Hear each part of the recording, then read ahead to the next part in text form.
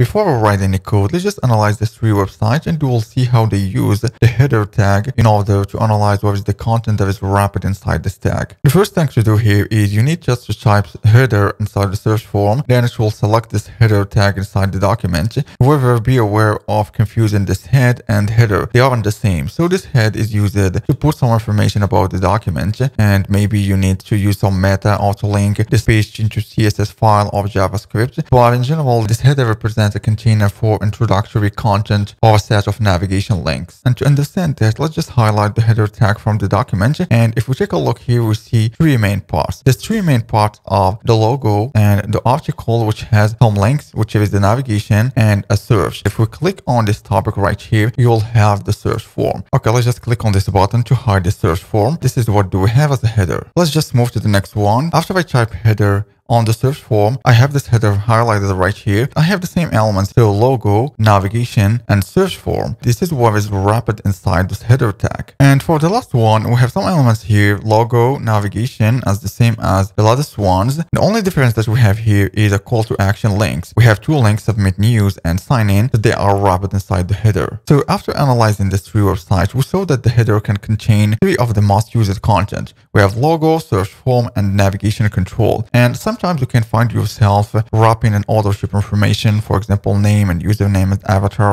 of a document inside a header. And in general, this is what you find out yourself wrapping inside the header. And a header can also contain headings from H1 to H6, but it is not required. Okay, now let's just write some code. What do I have here? I have three main elements. So the first one is the logo, which is inside the image tag. I have some links wrapped inside the nav, which define that there is a navigation. And for the last element, I have the search form, and we'll learn how to use this import tag through the next lessons. So I can wrap all of this element within one tag, which is the header. Okay, let's just write header.